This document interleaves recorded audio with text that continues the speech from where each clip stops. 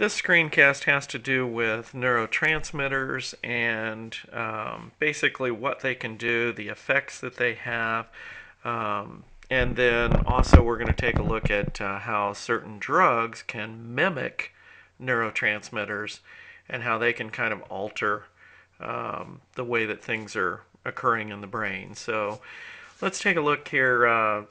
First of all, in your textbook, if you do not have your textbook, try and get it now. Pause this screencast and take a look at pages 52 and 53 in Myers Chapter 2. When you have that, then continue with this broadcast. Now, when you're looking at pages 52 and 53, when you read through that, it talks a lot about what's going on in terms of the neurotransmitters. Remember that when we talk about a neurotransmitter, basically what we're talking about is a chemical. And in this picture, if you think of this, maybe one area here representing the terminal button of one neuron that basically is at the end of an axon, and it's sending a chemical message through the synapse. This little gap here is called the synapse, and these chemicals are being sent to the dendrites, the receiving dendrites of the next neuron.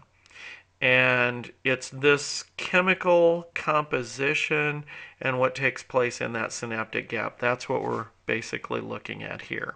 Okay? Now, if you'll notice, there's basically on page 52 down there at the bottom, talks about how different neurotransmitters, in other words, different chemicals, have different pathways in the brain. In other words, they affect different areas of the brain, and that's why we can look at the chart on page 53, and you'll notice that basically if there's, for example, too much or too little of a particular chemical or neurotransmitter, then it can have differing effects upon the brain. Nowadays, we have found research-wise that almost all of mental disorders have something to do with a problem in the brain, either in the chemical composition of the brain or in some structure within the brain. But things like schizophrenia and depression and things like that are very common that we now know without a doubt have to do with the chemical neurotransmitters that are taking place in the brain. Let's take a look. There are literally hundreds of chemicals that have now been kind of found to be considered neurotransmitters that act in the brain. We're only going to take a look at like 4 of them, and then we're going to talk about how drugs can kind of mimic some of those neurotransmitters. Now, acetylcholine, that's the first one we'll take a look at. You can see here, basically it affects motor movement, it affects memory, and it affects learning.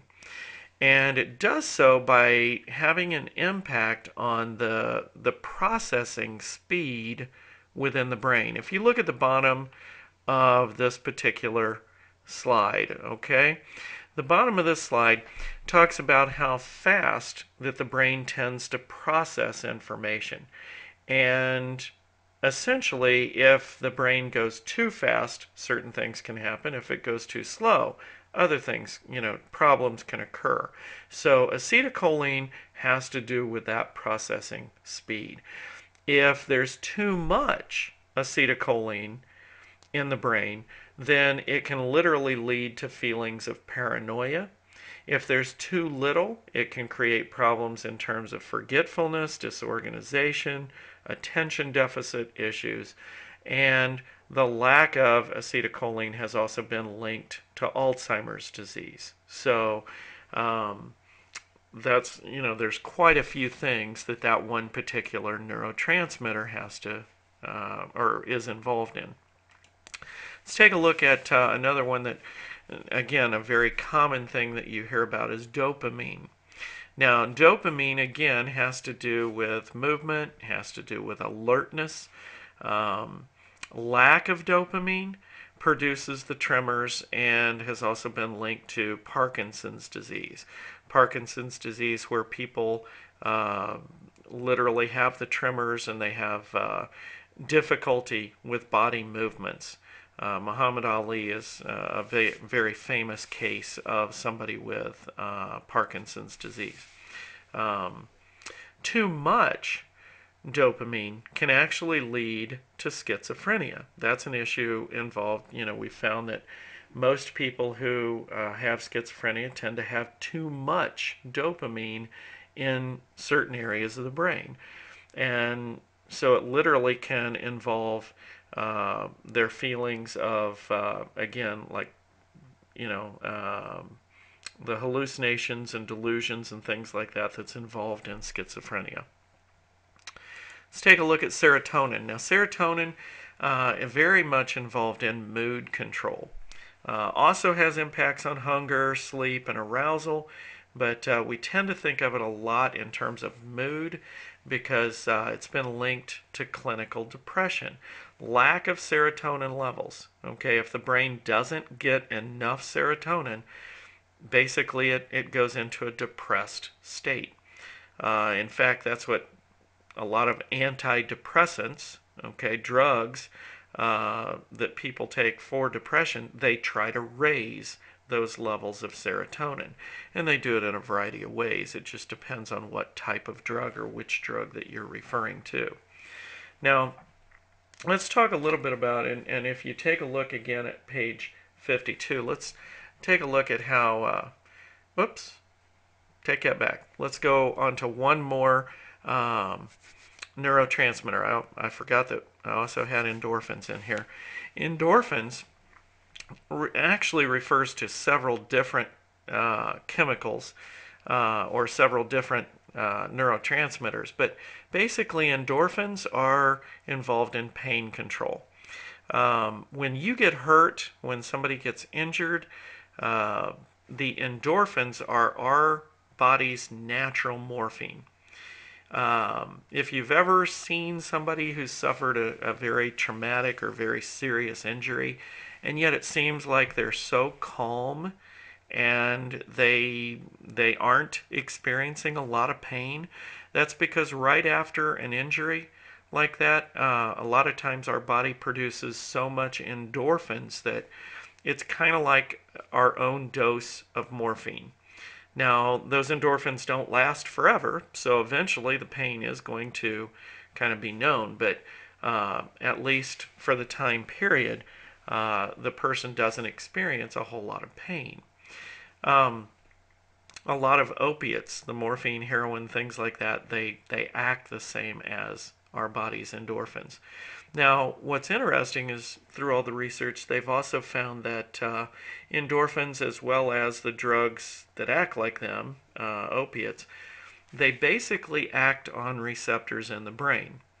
So, for example, when you take Tylenol for a headache, that Tylenol doesn't know exactly where to go in your body, but it acts within the brain to reduce the headache.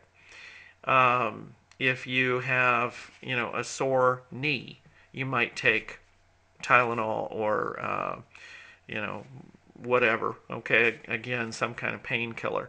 That painkiller, that Tylenol, doesn't know that it's your knee that's hurting. And it doesn't matter because what it does, it affects certain receptors in the brain. And the brain is where we actually experience the perception of pain. Okay, so that's how that kind of works. Now, let's go back and let's take a look at how that all this can also be mimicked with various drugs and how different drugs actually kind of act like neurotransmitters. If we put drugs in three categories, basically drugs can be what we call agonist. They basically simulate particular neurotransmitters that cause neurons to fire.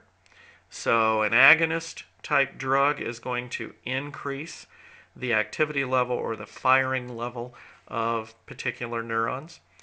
antagonists are going to stop or prevent or slow down the neural firing. So those are two different ways that drugs can kind of impact, and basically they're affecting the synapse, the little gap between the neurons, and they're either preventing a neuron from firing or they're increasing the ability of that neuron to fire. Now, one other thing that we talk about or that takes place here is something called reuptake. Now, it's kind of interesting because when we talk about reuptake, usually when a neuron fires, it releases a chemical into a synapse, and then if there's enough of that chemical that binds to the next neuron, then that neuron fires and goes on. The message gets sent. But once that's done, okay, there's a certain amount of the chemical or a certain amount of the neurotransmitter that is left in that synaptic gap, in that little bitty tiny microscopic space between the two neurons. And what happens is that the original neuron that sent the message will reuptake that excess chemical. In other words, it'll kind of reabsorb it. Okay, think of it as kind of, it's almost like a conservation thing. It will see that, okay, there's a whole bunch of that chemical that's left in the synapse. It'll reabsorb it so that it can then use it again in the future. Well, some drugs act as reuptake inhibitors. In other words, what they do is they block the ability of the sending neuron to reuptake the excess of that neurotransmitter. Now, if you think through that, what that means is if the reuptake doesn't take place, that means there's more of that neurotransmitter within the synapse, and it stays there for a longer time period. And so it's going to be more likely to continuously send messages with that next neuron. A lot of antidepressant drugs act in that way. So again, drugs can mimic what the neurotransmitters are doing, and that's where a lot of knowledge has been gained in the last 30 years or so in terms of how the brain works, the types of neurotransmitters that are being sent within the brain, and then creating different imitation drugs that simulate those particular neurotransmitters. It's a huge area within the area of neuroscience today.